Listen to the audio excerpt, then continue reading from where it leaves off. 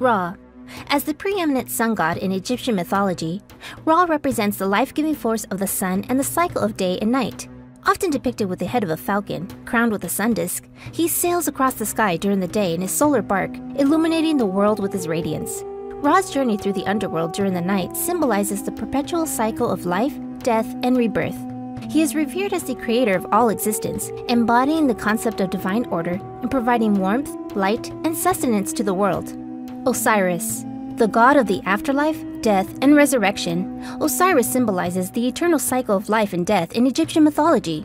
As the mythological first king of Egypt, he brought civilization, agriculture, and law to the land, teaching humanity the art of cultivation and the importance of righteous living. However, his brother Seth, jealous of his power, murdered him, leading to Osiris becoming the ruler of the underworld.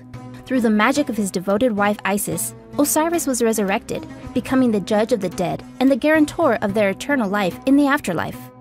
Isis. Known as the goddess of magic, motherhood, and fertility, Isis embodies the nurturing and protective aspects of femininity in Egyptian mythology. Often described as a throne-shaped headdress or with the hieroglyphic sign of her name on her head, she is revered as the ultimate mother figure and the epitome of maternal love and devotion. She is also venerated as the patroness of magic and wisdom, offering her assistance to those in need and guiding humanity towards enlightenment and spiritual growth. Seth. Revered as the god of chaos, storms, and deserts, Seth embodies the unpredictable and destructive forces of nature in Egyptian mythology. Often depicted with the head of an unidentified animal, possibly an aardvark, he represents the primal forces of disorder and disruption. Seth is notorious for his violent rivalry with his brother Osiris, culminating in the murder of the latter and the usurpation of his throne. However, he is also venerated as a protective deity, defending the kingdom of Egypt against external threats and safeguarding its borders from invasion. Horus. As the god of the sky, kingship, and protection, Horus symbolizes the divine authority and legitimacy of the pharaoh in Egyptian society. Described as a falcon-headed man, he is revered as the son of Osiris and Isis and the avenger of his father's murder at the hands of his uncle Seth.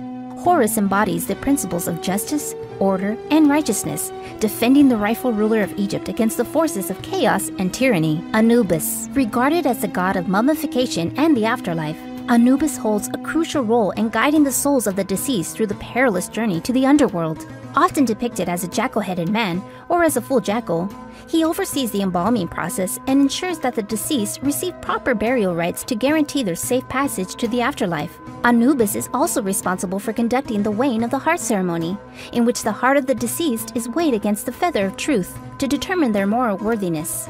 As the guardian of the necropolis and the protector of the dead, Anubis is venerated as a compassionate and merciful deity, offering solace and guidance to souls in their final journey.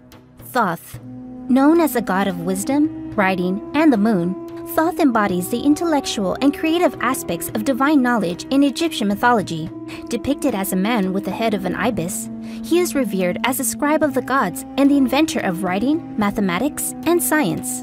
Thoth played a pivotal role in the judgment of the dead, recording the deeds and actions of mortals in the sacred texts of the afterlife. Bastet.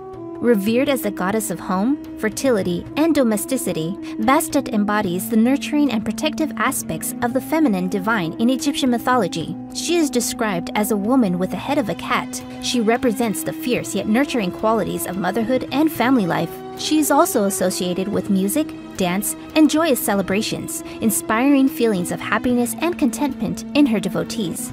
Sekhmet. As the lioness-headed goddess of war, destruction, and healing, Sekhmet embodies the dual nature of ferocity and compassion in Egyptian mythology.